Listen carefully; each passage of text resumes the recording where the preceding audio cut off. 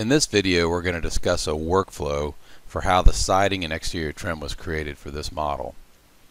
And in this case, you'll see that there's quite a bit of exterior trim going on, and then the siding itself, we have some shakes up here, we have some lap board siding here, and what we'll do is we'll look at just the siding alone, just a standalone imagery of our scene that has just the siding in it. Now the siding itself was just simply creating faces on top of the sheeting here, cutting out for the windows, extruding it, and then assigning this material texture just one face of it with these particular textures. And then in Estimator, we're going to use the square footage of these faces combined to quantity takeoff for the shakes and for the lap siding.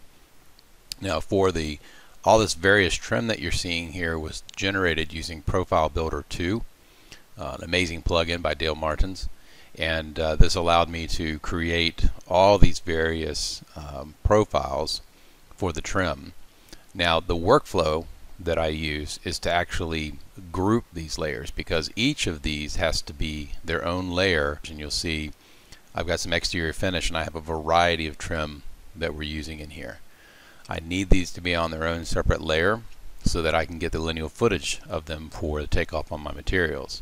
However, I want to control the visibility of this entire bit here, so I'm putting all that under exterior trim so that's the visibility can be controlled.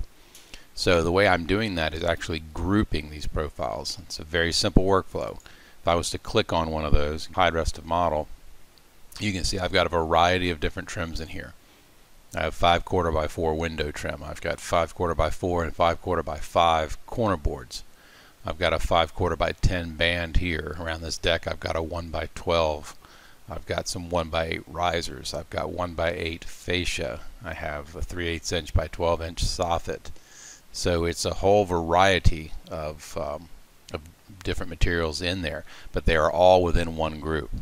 So when you want to add a new piece, you simply edit that group and draw the geometry, so that when it's all said and done, if we opened up Estimator and then we just simply select everything in this scene, and you can see we have a dollar amount. If we were to look at a report,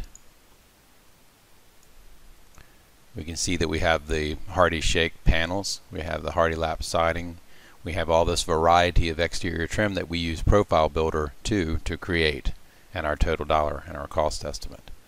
So that's a little bit on how to use a workflow. Just remember to group these profiles, and then you can control their overall visibility with their own layer, but then you can still get the lineal footage information and assign costs and do your takeoff. Thanks for watching.